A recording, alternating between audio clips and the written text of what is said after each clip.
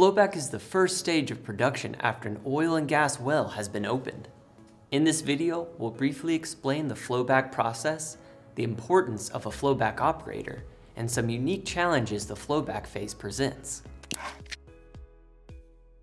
The process of producing an oil and gas well follows 6 broad stages. During the drilling process, the ground is punctured and the well bore is drilled. During the completion process, the well is fracked and the pad is laid at the surface. Next is construction, which is when all the production equipment needed to flow a well is installed, including tanks, separators, and interconnecting piping.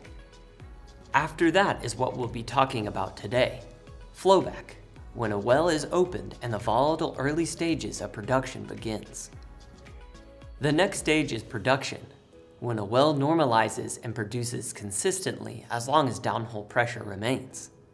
Finally, after production, as the reservoir pressures decrease, producers may choose from a variety of artificial lift options. Flowback typically lasts between 30 and 120 days.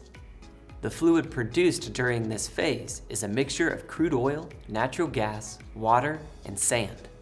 A producer's goal during this period is to manage the sandy flowback fluid and keep the well running so it can normalize and more freely flow oil and gas. The fluid first flows up the wellbore and through the wellhead, which is often referred to as a Christmas tree. From there, it moves to sand separators. And sand separators spin the production fluid, which creates centrifugal force. This is where the bulk of the sand is processed out of the fluid. This sand is then piped to on-site frac tanks, which trucks will retrieve throughout the process. Producers then flow the fluid through a variety of separators. These include 2- and 3-phase separators, free water knockouts, and heater treaters.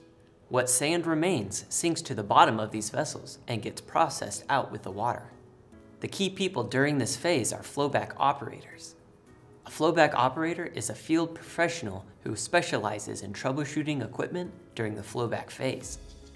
Their job is to manage this period and keep the well flowing.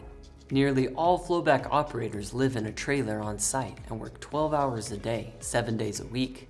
Primary duties include recording hourly flow rates, troubleshooting equipment, and coordinating transport trucks and equipment techs on site. We have been working with flowback operators and oil producers to solve some unique challenges flowback production presents, and we have designed 3 dump valves especially for those conditions. The T-body high-pressure control valve features a robust D2 steel wear plug designed to absorb the impact from the sandy fluid while protecting your valve so you can keep your well flowing. If you need a low-pressure mechanical option, our lever-operated piston-balanced throttling dump valve pulls the seat, trim, and stem out of the flow path.